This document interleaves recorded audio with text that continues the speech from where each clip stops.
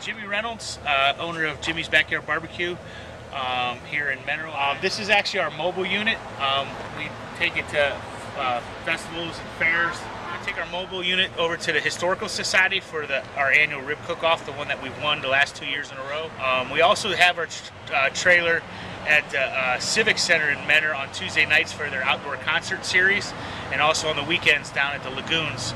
Right here in-house. We use hickory wood on all our meats, but our ribs are nice and tender and truly fall off the bone.